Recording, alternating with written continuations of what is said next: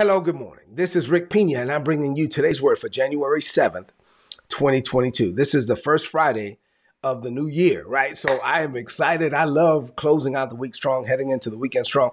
Yesterday, we shared a message about Jesus, and we learned some life lessons from Jesus. And I trust that it was a blessing to you. If you didn't watch that message, you should go back and check it out, because today we're flowing in the same vein. I want you to open up your heart to receive what God is about to say. And as I go into this B-roll video, as these things flash across the screen, there's some messages that I put in here that the Holy Spirit told me to put in here. I want you to look at the screen as the music is playing and receive what the Holy Spirit ministers to you. Let's get ready for the word.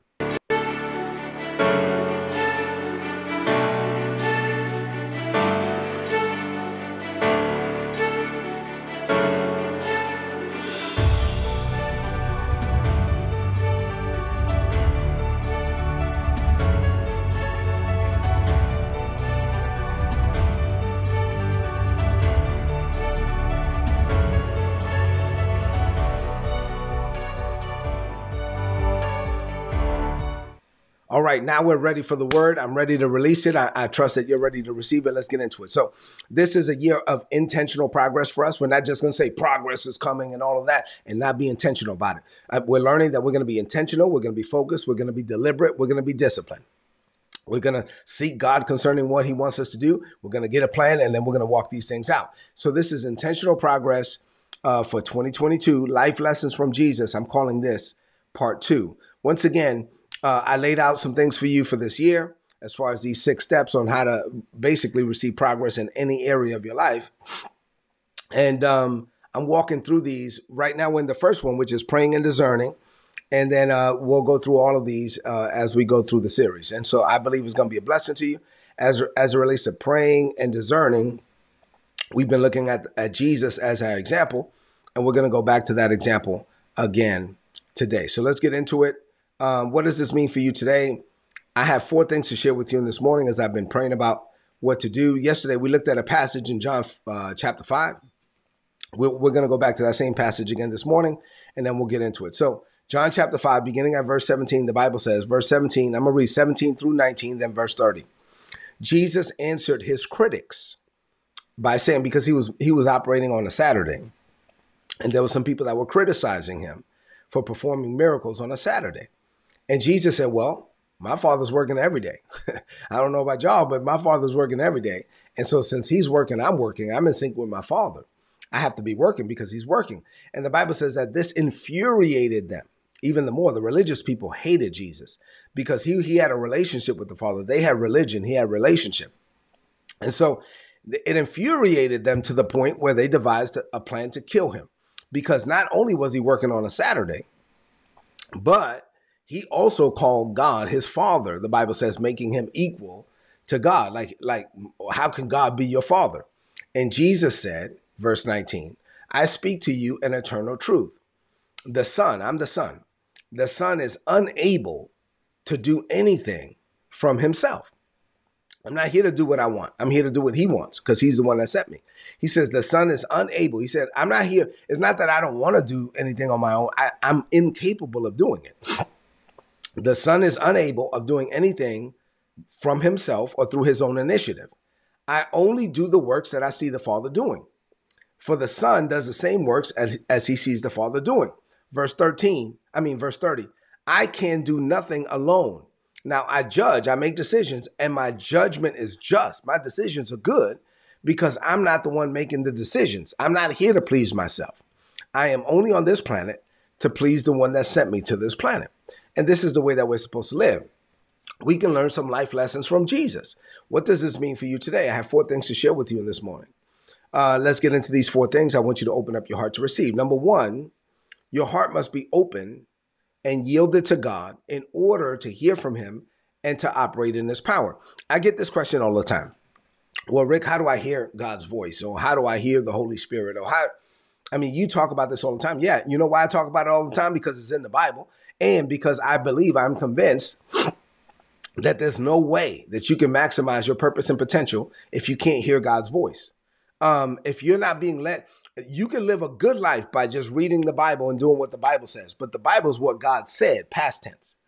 But I am convinced that you cannot maximize your purpose and potential if you can't hear what God is saying to you right now. So reading what God said is good. Doing what God is saying to you right now is better, right? So you got to be open and you got to be yielded. You got to be open, always sensitive, discerning what God wants to do in this season. You get thoughts all the time that come from God. You got to learn to discern that those thoughts came from God. And then you got to learn that once you get those thoughts from God, you're going to need God to get them done. Jesus said, I tell you the truth, the Son can do nothing by himself. Remember, now this was God in the flesh saying this. I want you to think about this for a minute. Jesus left heaven to come to the earth. Jesus was there at creation. Jesus is no less God than God the Father, right? God the Father, the Son, and the Holy Spirit are all one. So all things that were made by him, and without him was nothing made that was made. And he was the Word, and the Word became flesh. He dwelt among us. That Word, Jesus, that was there at creation, said, I can do nothing on my own. I mean, think about how crazy that is. God was in the flesh. This was the same man that at 12 years old baffled scholars. At 12 years old, scholars who have been studying the Word of God all their lives were amazed that this little 12-year-old boy was operating with a level of wisdom and understanding that far exceeded theirs. Why? Because he was God in the flesh. He had natural abilities that we don't have, and he did not rely on those natural abilities. He refused to rely on his perfect humanity. He was a human conduit of the divine. Jesus yielded to God in every way, every day.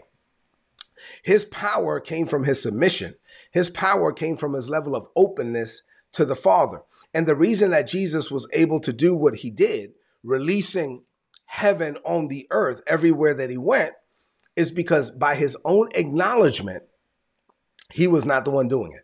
In John 14:10, he says, listen, if you've seen me, you've seen the Father, because it's the Father who lives in me. He gives me the words and he performs the work. That's John 14:10. And 2 verses later in John 14:12, he says, you know what? There's going to come a day where I go back to the Father, and then you guys are going to do what I'm doing.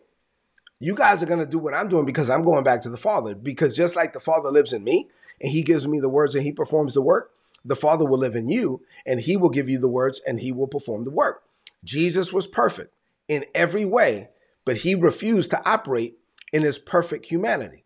And I'm glad that he did, because we're not perfect. So if Jesus, who was perfect, had operated in his perfection as a human, then he cannot be our example, because we're not perfect. But because he refused to operate in his perfection, and he said, listen, I'm only going to do whatever the Father leads me to do. I'm only going to say what I hear the Father say. I'm only going to do what the Father leads me to do. Then we can do that. He is now our example, because we can live the same way. We must have a heart that is yielded and open to him. As we enter into 2022, please look at me for a minute.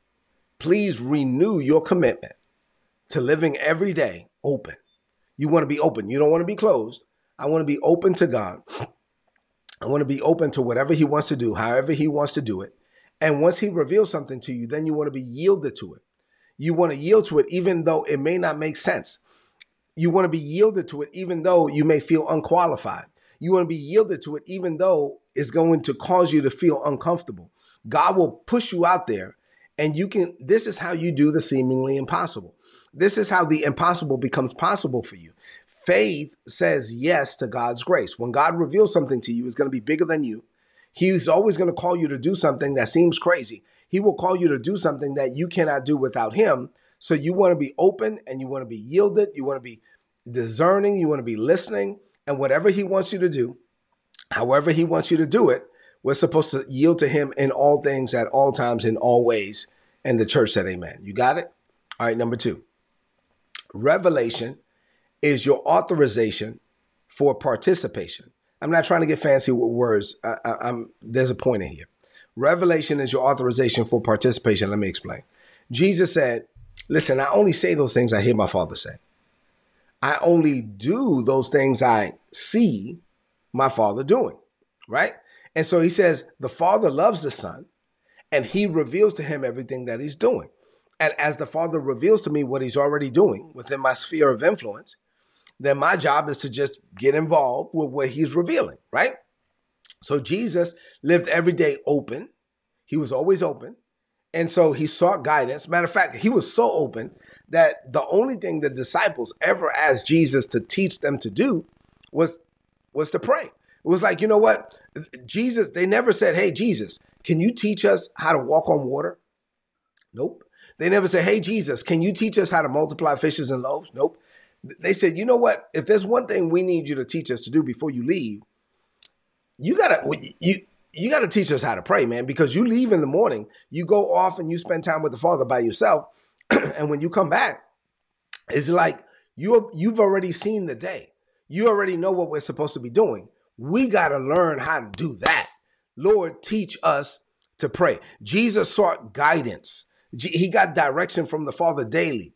And then as the Father revealed to Jesus what he was already doing within the sphere of influence, then Jesus saw that revelation as his invitation for participation. And then Jesus got involved with whatever the Father was doing. Let me explain. Instead of doing something that whatever he wanted to do, and then presenting it before God, like, you know, hey, God, let me bring this to you. This is what I want to do. I'm presenting it to you, like a lot of us do. Instead of just coming up with whatever he wanted to do and then presenting it before God and then asking God to bless it, Jesus was like, no, I'm not doing that. What I'm going to do is I'm going to discern and find out and be open to whatever God is already doing. Because when I find out whatever he's already doing within my sphere of influence, then as he reveals it to me, he's inviting me to get involved. I get involved. At that point, I don't need to ask God to bless it, because if he's revealing to me what he's already doing, then it's already blessed. So let me explain. You can come up with things for 2022. You can come up with your plan for 2022 and then ask God to bless your ideas, to bless your plans, your New Year's resolutions and all of that. And this may work, but at best, this is like a 50-50 type scenario, right? Because at the end of the day, God already made plans for your life. He already planned out 2022 before you were born. So while you have all of these New Year's resolutions and plans and all of that, and you want to lay them out before God, you can, and you can ask God to breathe on it and bless it and all of that. You can, but God is only going to bless whatever portions of your plan line up with his plans, the plans that he made for you before the world began. And whatever portions of your plan don't line up with God, whatever portions of your plan were something that were birthed in your heart and not in God's heart, then if you go out there and try to do that anyway, then to be very clear, you are going to be operating as a mere man, as a mere human, and you will be operating without the grace of God.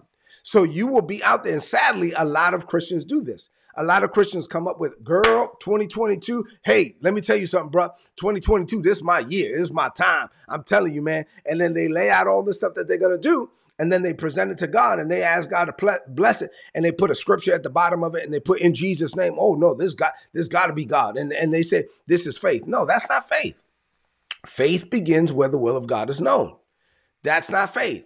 Jesus said in Mark 8:34 and 35, any of you who want to be my follower, you want to be my disciple, these are not my words, this is Jesus' words. He says, you must stop thinking about yourself and what you want. And you must be willing to carry the cross that is given to you for following me. God has never required any less than all of us. So Jesus said, if you try to come to me, but hold on to your own life and your own plans and what you want, it's going to fall apart. You're going to lose your life. But if you come to me and you die and you give up everything and you say, I only want what you want, then you will live an amazing life. This is Mark chapter 8, verses 34 and 35. So frustration sets in where good people, I'm talking about good intentioned people, people that love God. Frustration sets in when people who love God make a demand on God. Right now we're fasting, right? My church is fasting. A lot of churches are fasting. And so you can fast, you can pray, you can make a demand, you can do all of that. But at the end of the day, you can't force God to give you something that he didn't already plan. So frustration sets in when you're making a demand on God to give you something that's not yours. And so now you're going to get frustrated because you're asking for the wrong thing. James said, you ask and first of all, you don't have because you don't ask. Second of all, sometimes you ask and you don't get it because you ask amiss.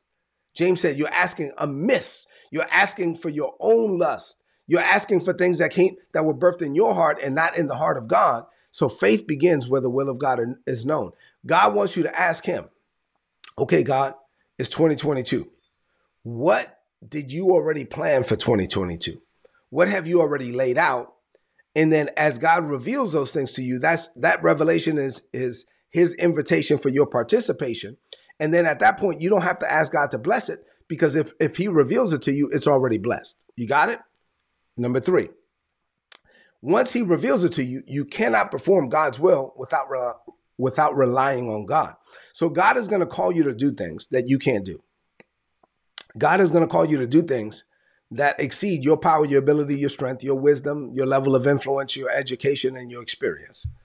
And so Jesus said the Son can do nothing by himself. That was John 5:19. In John 5:30, he says, I can't do anything on my own. So if Jesus said that, then we got to live the same way. Jesus was God in the flesh. He was divinity personified. He was the only perfect human to ever walk this planet, but he refused to operate on his own. And we got to live the same way. We have to say, you know what? Jesus is not just an example for me. He is an example of me. And so when I look at Jesus, one of the people in the chat, I'm not going to call out his name, but yesterday was like, man, Jesus, that's a tough example, right? You know, I know you're giving us Jesus as an example, but that's a hard example. No, he's not. That's not a hard example. He is the perfect example. Jesus is the example for us. He's an example of us. He's an example of what it looks like for a human to be fully submitted to the Father. And that's how we're supposed to live. Jesus was submitted to the Father in all things at all times. Jesus refused to rely on himself. Jesus refused to just pursue selfish desires. Jesus only did what the Father led him to do. He only said what the Father led him to say. And that's the way we're supposed to live. We can live like Jesus lived. We can. But we have to do it by the grace of God, and we have to do it for the glory of God. Say amen to that. All right, number 4. The last thing I'll share with you for this week is I'm going to close out the week with a few last thoughts on everything that I've shared thus far for 2022, and then we'll close out the week. So God's plans for your life for 2022. Look at me. God's plans for 2022 for your life are already mapped out. Right? So success is not a matter of more trying. Success for you is a matter of more dying. Success will not come because you come up with some elaborate plans and then you go out and launch out. Success for you is going to come through discerning and discovering what God already planned. And then once he does reveal it to you, success for you is going to come because you actually have the faith and the courage to launch out and attempt what you believe God is leading you to do. And then you got to be intentional about it. You got to be focused. You got to be disciplined. You got to add patience to your faith, all of that. I'm going to walk through all of that this year, but it's all about God. It's not about us. And then it's about us being intentional and deliberate about pursuing what God is leading us to do. Hearing from God boils down to simply remaining open to whatever God wants us to do in our lives, whatever he says, however he tells us to do it. We got to be open. We got to be listening. We got to be discerning. God is always speaking. A lot of times we're not necessarily listening. So we got to be listening to whatever the Holy Spirit says. And when God reveals something to you that he wants you to be involved with, listen, I know it may be scary. It may be like, oh my God, that's for me to attempt that. That's going to seem crazy. Like people are going to say, why does she think that she could do that? Why does he think he could? No, listen. You got to muster up the courage to attempt what God is leading you to do, no matter how crazy it seems, at the risk of looking foolish. And then you got to believe it. You got to receive it. You got to see yourself doing it. You still got to wait. You can't go until God gives you the green light. But you got to like nurse it and rehearse it, believe it and receive it. It has to be so real to you in your heart that when God says go, you can go because you've already played this thing out in your prayer closet. over and over and over again. You've seen your success, your business being a success because God has played that movie for you. Right? You've seen your marriage being a success because God has played that movie for you. He painted a picture for you upon the canvas of your mind's eye. You've seen the promotion, the increase, the advancement, the acceleration. You've seen yourself maybe losing weight or being healthy. You've seen the vision of 2022 because God has played it for you within the canvas of your mind's eye. You see it as you're going to sleep. You see it as you get up in the morning. You see it as you go into your prayer closet. You're seeing it over and over again, but you haven't launched out yet because God hasn't given you the green light. But when God gives you the green light for you to go, you've already built up so much confidence by playing this thing over and over and over again in your mind and in your heart that when God says go, now you can go and you will not be moved by the no's that people put in your path. You will not be moved when doors close and that door closes and you said, nope, but I already seen what God revealed to me. And that's an invitation for my participation. And there's no way that God revealed it to me and it's not going to happen. So that no is not no forever. That door may have closed, but there's another door I'm looking for. And God will give me favor and God will raise up people to use their power, their ability, their influence, and their money to help me in ways that I cannot help myself. And Father, I'm not pursuing my own plans. I'm only pursuing your plans. I'm only doing this thing because you told me to do it. You told me to start this business. I was minding my own business when you told me to do it. You told me to apply for this job. I was minding my own business when you told me to apply for this job. You told me to start this church. I was minding my own business when you told me to start this church. So I'm doing what you called me to do. And I'm submitted to you in all my ways. And there's no way that I can fail because you're leading me to do it. And I've already seen it. And I believe what I see. And I see it. I go into my prayer closet and it's more real to me than what I see down here in this world. And yes, when I come out of my prayer closet, the world hasn't caught up with it yet. Yes, when I come out of my prayer closet, it's like the people down here haven't caught up with the reality yet. But I am more tuned in to what you're revealing to me from up there than what I see down here in this world. And I shall not be moved, and I shall not be shaken, and I shall not be stirred. And I'm going to say what I see. I'm going to say it until I see it down here in this world. And there's only a matter of time before I have in my hands what you've revealed in my heart. And so, Father, I am living by faith and not by sight.